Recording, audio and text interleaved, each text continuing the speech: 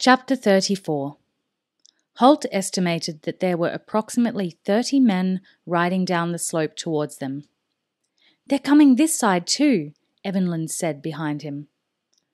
A quick glance over his shoulder showed a similar number of riders sweeping down behind them, fanning out to encircle the waiting Eriddy troops.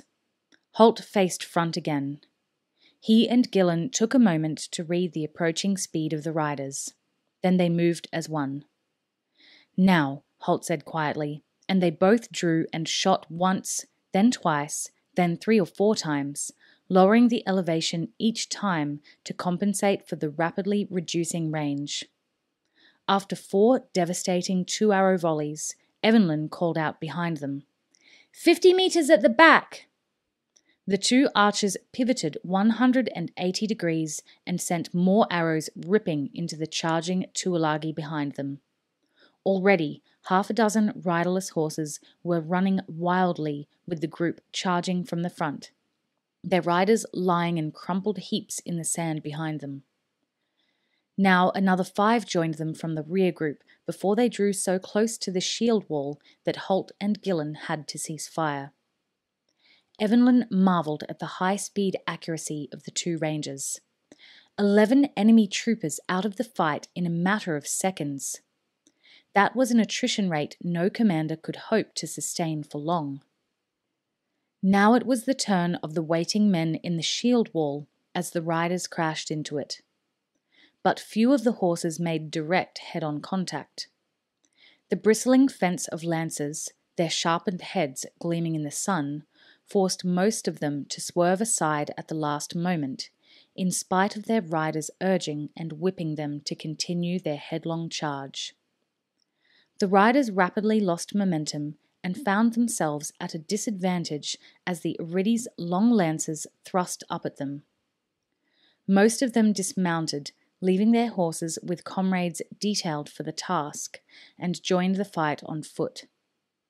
The battle became a heaving, shoving, hand-to-hand melee, with curved swords rising and falling, hacking and stabbing along the line. Men cried out in pain on both sides as they went down, then cried out again as comrades and foes trod them down in their efforts to reach the enemy. Horace scanned the shield wall, eyes slitted in concentration, looking for the first weak spot where the Tuolagi might break through. To the left front, an Eriddy trooper slipped and was cut down by one of the Tuolagi, who instantly moved into the gap in the line, hacking wildly to left and right, widening the breach so that 2 of his comrades forced their way in, and the line began to bulge inwards. Horace drew in breath and turned to the 4 troopers with him. Before he could act, however, there was a bull-like roar from beside him, and Svengel went forward at the run, the huge axe whirring in a circle above his head. Realizing he'd only get in the Scandian's way if he joined him, Horace relaxed and gestured for the 4 men to stand fast as well.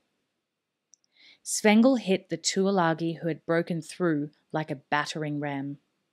He smashed into them with his shield, and in spite of the pressure of the men behind them urging them forward, hurled them back, off balance and staggering. Then he began dropping them left and right with sweeping blows of his axe before they could recover. Almost as soon as it had appeared, the breach in the wall was restored and the line closed up. Svengel returned to the point where Horace was waiting. "Let me know any time you need a hand," the young warrior said mildly. Svengel glared at him. There was a dangerous light in his eyes. "Unlikely," he said shortly. Then he was off again as the Tuolagi threatened to break through in another spot, slamming into them with shield and axe, forcing them back, trampling over one who had fallen under his charge. But this time, Horace had no time to watch. He was needed at another trouble spot, and he led his 4 men in a wedge formation, running to the point where a group of Tuolagi had forced their way inside the wall. As Horace approached, one of them went down with an arrow in his chest. Then Horace and his men were on them, forcing them back. There was no time for fancy swordsmanship. It was shove and cut again, and parry with the shield, and hit and hit and hit. Horace's amazing dexterity stood him in good stead as he rained blows down on the Tuolagi with bewildering speed and force, forcing them back in growing panic. It was a panic that spread through the attackers, and they began to stream away from the shield wall, first in ones and twos, then in larger groups. They retrieved their horses, mounted, and fled up the slope, pursued by triumphant jeers and catcalls from the defenders. Gillen raised his bow and looked a question at Holt, who shook his head. "Save your arrows," he said. "We'll need them later." "Can't say I like the idea of shooting men in the back," Gillen agreed. He replaced the arrow in his quiver. Selethan was approaching them. His white outer tunic was ripped and stained with blood and dirt. He was cleaning his sword blade as he came. "That hurt them," he said. "You shot well," he added, nodding in acknowledgement to the two rangers. Their rapid-fire archery had disconcerted the attacking troops, he knew. "I doubt they'll try another frontal attack," Holt said, and the Wakir nodded agreement. He gestured to the rim of the hill, where a group of 3 horsemen were watching, raining abuse on the retreating troops as they rode past them. At one stage, the tallest of the 3 leaned over in his saddle and struck at a retreating soldier with his riding whip. "Unless I miss my guess, that's Usal Makali up there. He's one of their more capable war leaders. He's cunning and cruel, and he's no idiot. He's just seen what a frontal assault will cost him. Now we'll have to see what he tries next." "It's cost us as well," Gillen said quietly, nodding to where the Iridi troops were tending to their wounded. There were too many of them for comfort. The Tuolagi may have lost men in the attack, but at least 10 Iridi soldiers lay dead or wounded. Svengel and Horace had moved to join them. Both were cleaning their weapons, as Selethan had done. Svengel's face was still red with battle rage, his eyes still wild in his head. "What are they waiting for?" he said, his voice louder than the occasion demanded. "Why don't they get on with it?" Holt eyed him with concern. "Calm down, Svengel," he warned. He could see that the Scandian, frustrated by weeks of inaction, was close to the berserk rage that could strike a Scandian in the heat of battle. "Odds are they won't attack again. You cost them too many casualties." "Good work too, Horace," he added as an aside. He had seen the young man's devastating counterattack. Horace nodded. His sword was clean now, and he resheathed it. "What do you think they'll do next, Holt?" he asked. Before he answered, the ranger squinted up at the sun, now almost directly overhead and hammering down on them. "I think they'll wait for heat and thirst to do their work for them," he said. "That's what I'd do in their place." He was right. The rest of the day passed with no further attack from the Tuolagi. Instead, the Araluans and their Iridi comrades sweltered under the blasting heat of the sun. Their water supplies were low. Expecting to reach the Khor Abash wells sometime that day, Selethan had relaxed his normally strict water discipline.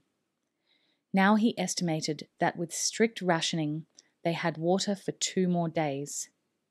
The Tuolagi, of course, could send riders for all the water they needed. All they had to do was keep watch over the little camp in the middle of the depression. Wary of the accuracy shown by the 2 bowmen among the enemy, they kept below the ridge. But from time to time they could be seen briefly as the watch changed and sentries were relieved. Holt had no doubt that their low black tents were pitched just beyond the ridge. As darkness fell, Selethan drew his men in, shortening the perimeter so that half his force could sleep. At least that was the idea. An hour after nightfall, the quick, darting attacks began. There were never more than a dozen Tuolagi involved, but they would rise shrieking from the desert, having crept within stone's throw of the camp. Then they would dash in on the shield wall, killing a man here, losing one of their own there, then withdrawing, carrying their wounded with them. They were nuisance attacks, pure and simple, but they kept the entire Aridi camp alert and watchful throughout the night, preventing them from resting. Even though the attacks were feints, each one had to be countered, as Holt and the others never knew when a genuine attack in force might come. The result was a nervous, sleepless night for the Aridi troops, punctuated by brief moments of violence and sudden terror. In the light of dawn, Holt turned bleary, red-rimmed eyes to the ridgeline. He could see occasional movement there, but nothing that presented him with a worthwhile target. The Aridi had lost 4 men killed in the first mass attack, and another 2 succumbed to their wounds overnight. There were several more wounded, and most of these needed water, which was now in short supply. Selathan reluctantly told his medical orderlies to reduce the amount of water the wounded were receiving. It was a hard decision. Water was just about the only comfort they had out in the desert. He was visiting the wounded when Holt called to him. A white flag was waving over the crest of the ridge. "They want to parley," Holt said. The tall rider Selathan had identified as Usal Makali rode down the slope, accompanied by a rider carrying the white flag. Selathan, with Holt carrying a similar flag, stepped through the line of Aridi warriors and walked to meet them. "Usal knows I'll respect the flag of truce, yet he'd ignore it in a moment if it suited him," Selathan said bitterly. "I wish I could ask you to simply shoot him as he rides in." Holt shrugged. "We could do it, of course, but that wouldn't solve the problem that we're trapped and outnumbered, and we might not get another chance to negotiate." They stopped 6 meters from the 2 mounted men. Usal swung down from the saddle and advanced to meet them. He was taller than the average Aridi or Tuolagi, Holt saw, standing a good head above Holt himself and some centimeters taller than Selathan. He wore white, flowing robes and a keffiyeh. White was a sensible colour in the searing desert heat. But whereas Selathan's robes were all white, Usal's were trimmed in dark blue. And while the Aridi would wind the ends of the headdress around his face for protection, the Tuolagi left his flowing free. But the lower half of his face was hidden behind a dark blue, mask-like veil. Holt had heard the Aridi refer to their enemies as the Veiled Ones, forgotten of God. Now he understood the reference. Usal's skin, what could be seen of it above the mask, was dark brown, burnt by years of desert sun and wind. Although the mask covered his lower face, it was obvious that the nose was prominent and curved, like a bird of prey's beak. His eyes were deep-set and hooded under heavy brows and thick eyebrows. They were deep brown, almost black. They were the only feature Holt could make out, yet he knew he would recognize Usal again if he saw him without the veil. The eyes were cold, black, and pitiless. There was no trace of mercy or warmth in them. They were a killer's eyes.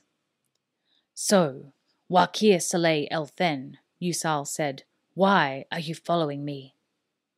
The voice was muffled slightly by the veil, but it was harsh and unfriendly like the eyes. So much for pleasantries, Holt thought. Selathan was equally to the point. "You killed 20 of my men, and you have a prisoner with you. We want him." Usal shrugged. The movement was a contemptuous one. "Come and take him then," he challenged.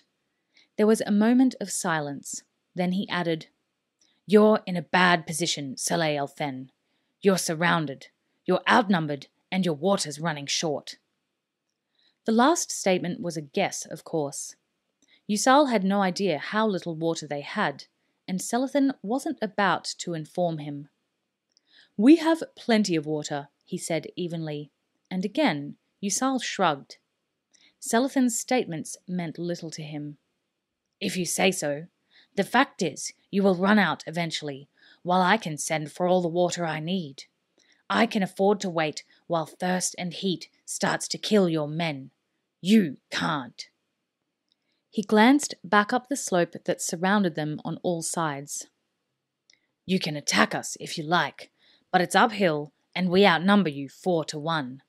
There's only one way such an attack will end. We might surprise you, Holt said, and the dark, hooded eyes swung to him, studying him, boring into him. Holt realized the unwavering stare and the silence that accompanied it were intended to unnerve him. He raised one eyebrow in a bored fashion. You're one of the archers, aren't you? Yusal said. But, in spite of your marksmanship, once the battle gets to close quarters, numbers will tell. You requested this parley, Yusal, Selathan said. Was it merely to tell us how hopeless our position is, or did you have something worthwhile to say? He allowed the same tone of contempt that the Tuolagi had used to creep into his words. Yusal looked back at him. Surrender, he said simply, and Selathan responded with a short bark of laughter. Ha! And have you kill us out of hand? He asked. The Tuolagi leader shook his head. You're worth money to me, Selathan. I can ask a large ransom for you. I'd be mad to kill you. And I'm sure there are people who will pay for the foreigners with you as well. I've kept the other Scandian alive for that very reason. Why would I do differently with you? Selathan hesitated. The Tuolagi were motivated by greed above all else, and he was inclined to believe Yusal. As he thought about it, the Tuolagi leader voiced the alternative. Or, stay here and die of thirst. It's only a matter of time. When you're weaker, we'll have no problem walking in and taking the weapons from your hands. And if you make me wait, I might not be so charitable. He turned away as if disinterested, no matter which course Selathan might choose. The Wakir took Holt's sleeve and led him a few paces away. This concerns your people as well. What do you say? He asked in a low voice. Holt looked at the tall figure standing a few meters away, his back to them. Do you believe him? He asked, and Selathan nodded, a fractional movement of his head. A Tuolagi will do anything for money, he said. At least this way we'll have a chance. As he says, if we wait, we'll grow progressively weaker until we have to give in anyway. Holt considered the situation. He and Gillen might break through the Tuolagi lines under cover of darkness, but even that wasn't certain. Expert though they might be at unseen movement, the ground was virtually devoid of cover, and scores of eyes would be on watch. And if they did succeed in getting past the Tuolagi, then what? They'd be on foot with the nearest help many kilometers away. By the time they reached Mararok to bring help, Selathan and his men would be dead. Evenlyn, Horace, and Svengel too. If they surrendered now, they'd all be in reasonable condition, and an opportunity might arise to escape or turn the tables on their captors. Better now than later, when they were weakened and half mad from thirst. Very well, he said. Let's discuss terms.